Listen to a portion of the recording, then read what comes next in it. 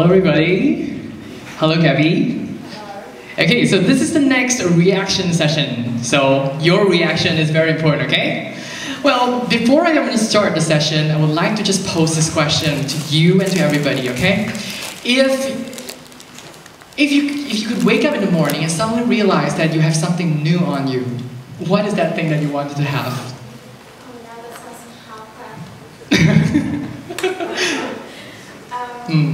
What it would be?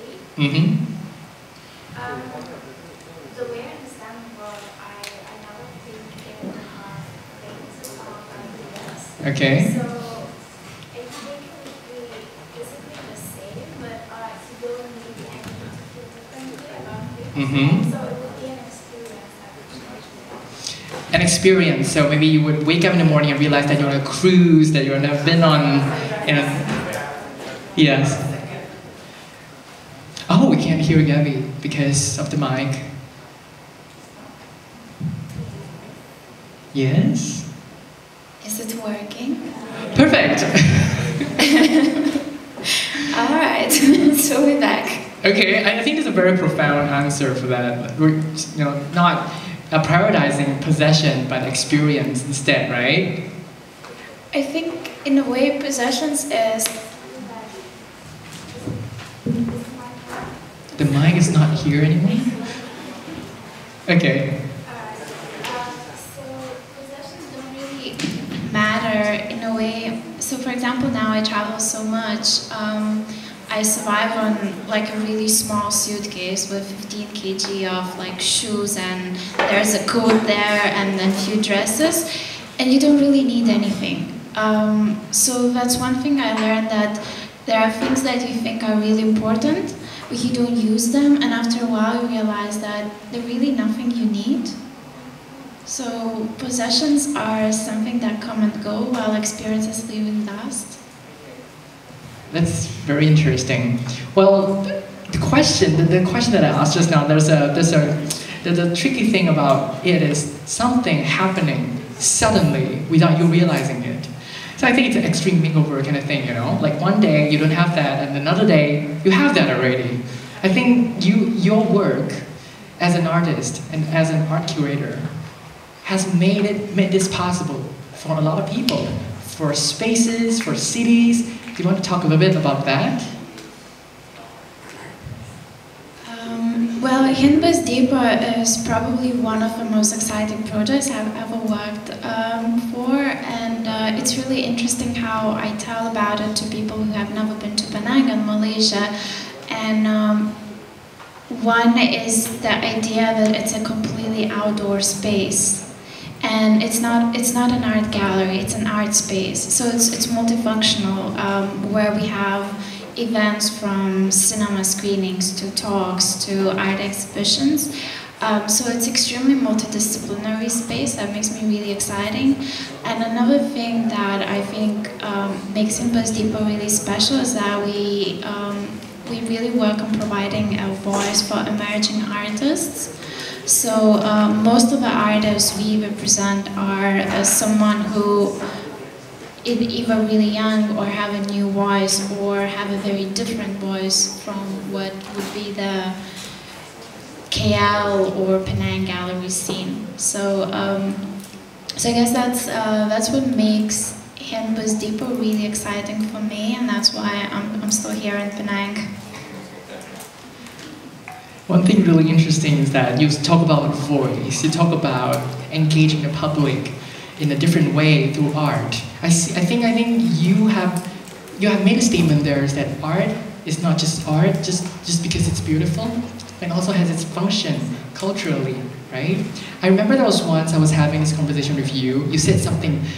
The statement is so profound. It sounds a little bit like this: arts should not just reflect culture, but art should redefine culture. Do you want to talk a little bit about that? My education, I have not been studying curation in my university program. I actually studied anthropology, and I guess a lot of my decisions are really influenced by anthropology. It's a big love of mine. Maybe one day I'll go back. So anthropological description of culture is something what people do. So there are no distinction between high culture, which most of the time people would imagine when you see word culture, we imagine ballet and really fancy evenings with opera and really fancy galleries, while the other culture is seen as low and not interesting, let's say people being obsessed by soccer. But by anthropological decision, everything people do is culture, it is an everyday life. So the way I personally understand art is that art provides that basically identity is something that needs to be constantly redefined, and art serves that function of incorporating those everyday matters into one, some sort of understanding of the world that is here and now, if that makes sense. So, based on what you said, I remember last year, Hin Bus Depot under Urban Exchange installed a lot of new murals in Penang, right? And it created a discussion among the community about the relevance of these arts. Do you have anything to say about that? Did you receive any criticisms or comments about this is not Penang enough? What is your take on that? I'll tell you a really funny story, which I told you before, but it's something that totally blew mine and Ian's mind. Ian is my creative partner sitting here.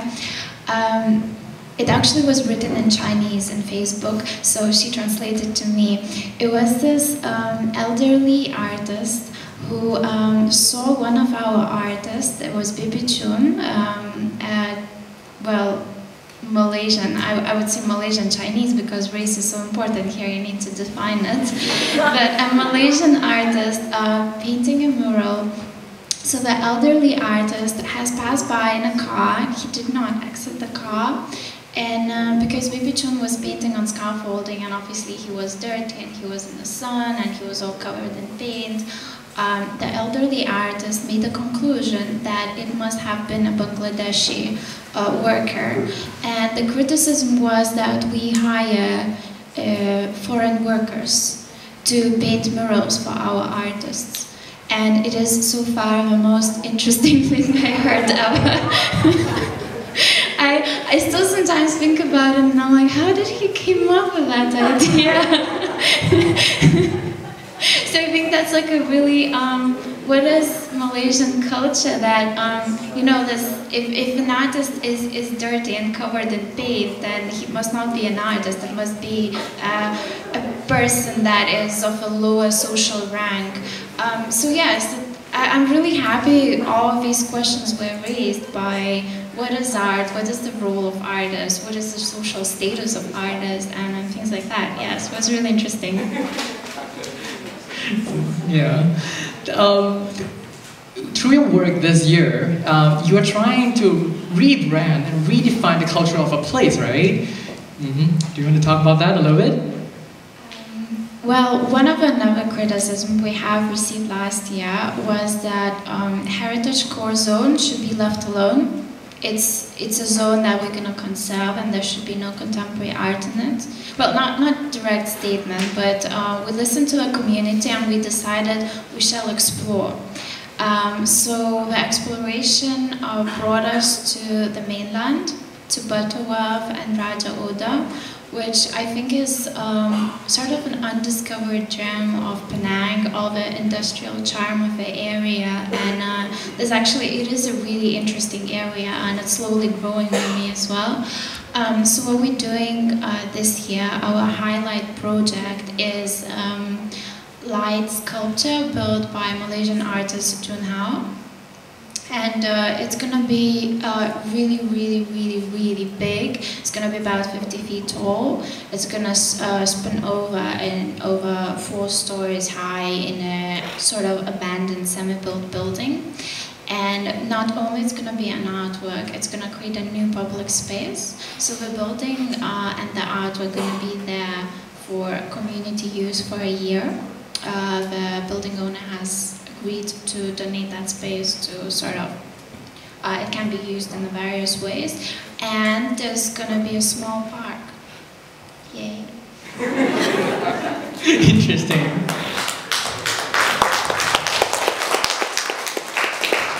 Last year, Urban Exchange, the festival that the mural fest, it's an art festival, but most of the artworks are murals, right? So this year, you have planned to expand the genre, the categories of art, and to insert it in different areas in Penang. So what are other installations or anything that is interesting that you want to share with us? One of the projects that I'm personally really excited is, because the festival is Urban Exchange and we're trying to bridge the gap, so one of it is bridging the gap between mainland and Penang. The project that I'm really, really excited is called Artisan Project for Urban Exchange. It's an exhibition I'm all inviting you to come and see it. It's going to happen 31st of October. And we have paired up 7 contemporary artists, young contemporary artists, with 7 artisans and trades. So Annabelle is one of our artists, and she's going to be working and creating a contemporary version of batik. And there's about one artist who's working with a wood carver, signboard carver, and creating an Arabic calligraphy. So basically the whole idea is to create an experience where artists work together for about 3 months. And the younger artist learns a skill, but also together they come up of sort of an artwork that is inspired by Malaysian traditional trades, but it is a contemporary version of it. So we're trying to bridge the gap between generations. So artisans and artists coming together to create a new installation, and the installation can be anything, isn't it? It can be. I have no idea. And that's the beauty of it, isn't it? The process of creating such things and bringing people from different generations to work together. So, as you have shared, you have been working with a lot of Malaysian artists. So, and also a lot of foreign artists too. Urban Exchange, originally it's an exchange of artists, right? We get foreign artists from outside and then we send ours to their countries. Is it an exchange that way or it's not? We have never had the financial means to send Malaysian artists abroad. It is something that we are attempting to do, but one of the reasons why it's exchanges, you bring foreign artists and you show them Penang, and they provide you their own interpretation of it, while we encourage artists to spend a lot of time together, so foreign artists teaching something Malaysian artists and then other way around. So it's sort of getting really different people together to work together, and then there's a lot of beautiful outcomes. So last year there's a group of 4 Malaysian artists from KL and mostly Sabah called Foursome, and it was the first time we did such a huge festival, and they met a lot of people from Denmark and Berlin, and actually now one of them is invited to Paris. So there has been a lot of exposure that came out from them meeting international artists and maybe getting access to galleries, contacts, and things that are, sometimes are not accessible to young artists here.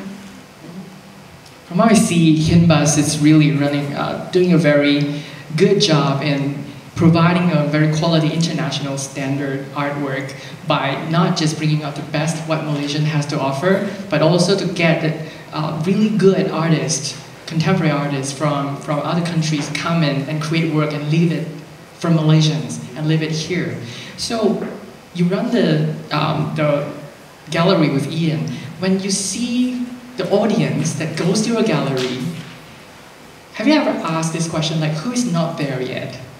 Who from the public, who is not there for your gallery yet?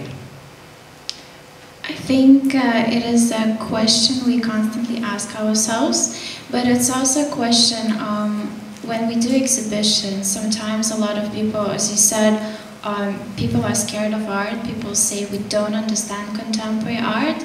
The way we look at it is we are not educating our audience, we're slowly saying, come, look, it's not that scary. So it's been growing steadily. There's more and more people coming, and the nice thing, we can see that people would come to one exhibition and they would come back next month to see another one. So it's a slow process.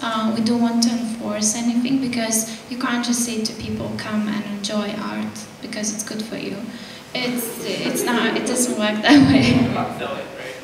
So if we were to ask you to give them something, like a few steps that they can take in order to get involved in whatever you do, maybe it's urban exchange this year or anything else that Hin Bus is doing, what would that be? Well, this is the promo talk now. We are looking for volunteers for urban exchange and any help of some sort that we could get. One of the, well, as I mentioned, we are really trying to get foreign artists to get to know Penang. And one of the things we want to pair up each international artist with someone from Penang who could commit to spend a week with them together to sort of help them out with artwork, but mostly it's about being there, talking, telling what Malaysia is, sharing stories. So that's one thing that we're really looking people to sort of represent Malaysia and spend time with artists and show why Penang is so special. But any sort of help would be great. So if you're interested, come down and see me or Ian, and we can tell you more of how you could get involved. So they can either attend the festival when it's up, or they can volunteer for any job, any at all. They can just talk to you about it. And the third thing is to be the, what was that, the tour guide to bring the international artists look and introduce our culture to them. It sounds very fun. I would totally do it. Yeah.